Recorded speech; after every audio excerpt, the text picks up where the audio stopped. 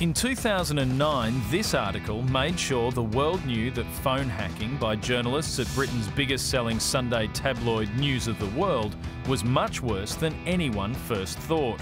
It would become one of the most grievous corporate scandals of our time. Royals, celebrities, a murdered schoolgirl systematically hacked in pursuit of a story. We're talking about murder victims, potentially terrorist victims, having their phones hacked into. It is absolutely disgusting. This moment where the British public and now an international public has seen just how repulsive these people are.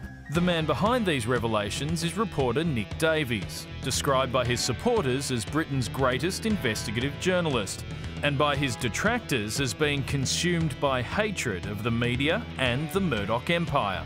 Nick Davies is in Australia for the Wheeler Centre, talking about his book Hack Attack: How the Truth Caught Up with Rupert Murdoch.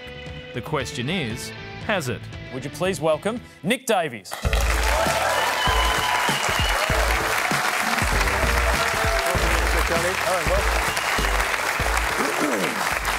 So, go back to that moment when you had the story. What was going through your mind? Well, right back at the beginning in 2009, yeah. What's going through your mind is, I can cause an enormous amount of trouble here. Because from the outset, I had this one really, really good source who had got in touch with me, a man I'd never met. And he explained, first of all, there's this newspaper that systematically commits crime. Secondly, most important, the police know all about it. They're sitting on the evidence of thousands of victims, all these perpetrators inside the newspaper, and they're not doing anything about it because they're scared of a guy called Rupert. So immediately you've got crime and cover-up, which are two great components. You know you can cause trouble. And also there's a guy called Rupert that's terrifying. That just doesn't...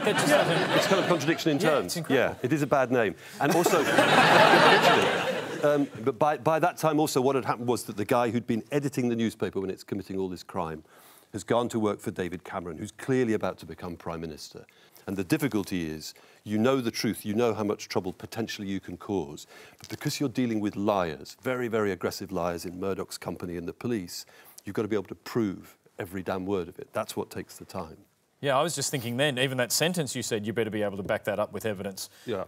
You had informants... Are you challenging me here? No, I'm not challenging you. I'm not... Relax. I am not that foolish. It's all right. Yeah.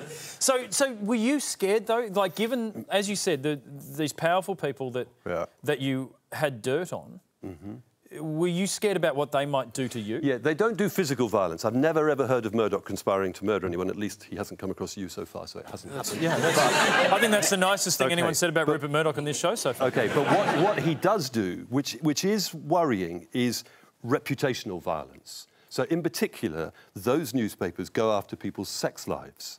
You have a sex life, Charlie. How dare you? So it's a weird thing that people in this audience have no reason at all to be frightened of Rupert. Ordinary people aren't frightened of him. They may even hold him in some contempt because he's a greedy powermonger, brackets allegedly.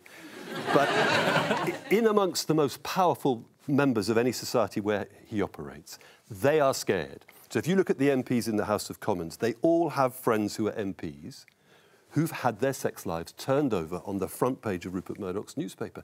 And that's painful and humiliating. Yeah, or have a great sex life. They really enjoy it, yeah. Have a good one, great story to tell. People are scared of that. Yeah. So genuinely, from the outset, the editor and I think that's not much fun if that's going to happen. So the best... You remember there used to be those people who would turn up on stage in boring Sunday night TV shows spinning plates on the tops of sticks? Yes. Right, and as long as you keep spinning it, it won't fall down. So our theory was, as long as we keep publishing stories, he can't do that to us because it'll be too brazenly obvious. But other people, politicians and lawyers who were helping us, they had a private investigator put on their tail to try to catch them sleeping with somebody they weren't supposed to be sleeping with so that he could do them damage. Right. He's a funny little private investigator. He calls himself Silent Shadow. His real name is Derek. See why he calls himself Silent Shadow. Like Silent Shadow is a good nickname, right? But you actually had code names for your informants as well. Like, I was reading, one was called, like, Diamond, Lola, Mango. This is in writing the book? In writing the book, yeah. When you gave everyone a code name in the book, surely Silent Shadow is a bit more badass than Mango. No, but that's just because over and over again when you're a reporter, the people who've got the best information, the most exciting stuff, are scared of being identified because they're going to get beaten up or divorced or arrested or whatever it was. And people are frightened of Rupert Murdoch. So we were getting masses of information from journalists who'd worked for him or who were executives who were quite close to him, Well, the one thing that makes it very easy to write about someone like Murdoch is that he spent, what, 60 years accumulating money and power.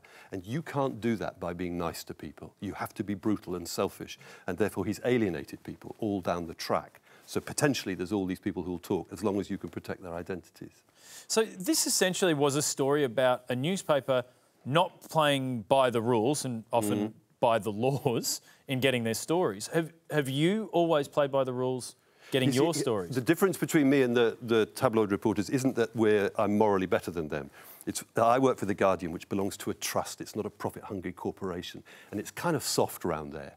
So if I get sent out to get some information and I can't get it, I come back and say, I couldn't get some information. They say, OK, never mind, do something else. Whereas if you come back to a tabloid newsroom and say, I failed, they will kick your ass. They will be brutally bullying towards you. And so that means their reporters go out in a state of fear because they're constantly being bullied, and therefore they're compelled to do horrible things. Yeah, but you're avoiding the question. Have you always played by the rules? I just haven't had to. I'm just not claiming to be a saint. I just haven't had to do it, that's all, because there hasn't been that kind of pressure on me. So with everything they did, and obviously the Millie Dowler story was the one that I think captured the emotions of the public. Yeah. But of everything they did, what do you think was the worst thing? There's a different thing, which is that you know Rebecca Brooks, who'd edited the News of the World and The Sun, and Andy Coulson, who'd edited the News of the World. Those two people had earned an enormous amount of money and acquired great power by exposing other people for having affairs with people they weren't married to. They'd ruined marriages, careers and lives by doing that, and yet it emerged in the big trial that all through that period, the two of them were secretly having an affair, cheating on their own marriage partners. Now that's breathtaking hypocrisy and cruelty, because you're ruining people's lives. And it's an important fiction for them, because in order to try to justify coming in your bedroom and exposing whatever it is you do... Once again, how dare you? Yeah. But they have to pretend that we're all living on some sort of Victorian moral template, where we only ever sleep with people we're married to, and even then it's some kind of conventional missionary deal. But they know Once again, how dare you? Yeah. So they know very well that's fiction, because they themselves are living by different rules, but they pretend that we're all living by that old-fashioned template so that they can try to justify doing what they're doing. And of course, it's got nothing to do with morality. It's to do with selling newspapers, because we still have this horrible thing where we like looking through a keyhole into somebody else's bedroom, even if that does ruin their lives. But the hypocrisy, anyway, is stunning.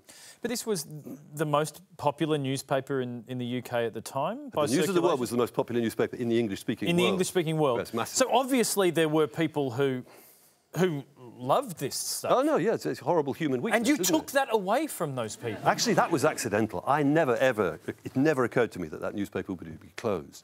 But that's how Murdoch operates. That was very, very ruthless. We'll sacrifice, let's say, 200 jobs to preserve our own position. Completely selfish and ruthless, and unnecessary, really. OK, do you hate Rupert Murdoch? No, I kind of feel sorry for him. Because there he is, I think he's 84 now. He spent, let's say, the last 64 years earning money. Well, what's the point of doing that? I mean, if you actually ask what life's for, probably you didn't want to get this philosophical, did you? But it's a terrible waste of a human life. And I think he's driven by something he doesn't understand. Like, you know his father, Sir Keith? Very powerful, patriarchal figure. I think Rupert's problem is that as a child he was grown up understanding that he wasn't good enough to be his father's son. And he's desperately trying to prove, if I earn more money, if I get more power, would my dad love me? Well, his dad's dead. He can't say, enough, Rupert, enough destruction, enough money. Lay off, enjoy your life. There he is, he's still doing it. Build a yacht. So I don't hate him at all. But I do think, you said a moment ago it's really a story about these journalists doing terrible things. Actually, it isn't about that. That's where it starts. It's about power. And a man who comes along and looks at the governments which we've elected, you know, that funny idea about democracy we once had. That old gag. Yeah, and then there's one man, one woman, that nonsense. Yeah. And along comes the former Australian with an American passport and tells our government what to do. That's what's outrageous. That's what that book's about. That's why it's worth working on for 6 years, because you're exposing abuse of power, which really, really shouldn't be allowed to happen.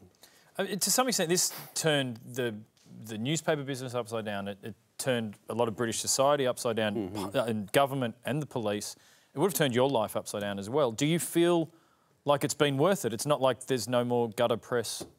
Well, it's just about worth it. I mean, it was fun causing trouble. I acknowledge that. And the trouble went to the top of the tree, so that's OK. But the journalist fantasy that gets you out of bed in the morning is that if you write about a bad thing, then the bad thing will stop. That isn't what happens. You write about the bad thing, the people who are responsible get furious and run around shouting at you and threatening to sue you, and then they carry on as ever. So although we caused a lot of trouble, actually almost nothing has changed.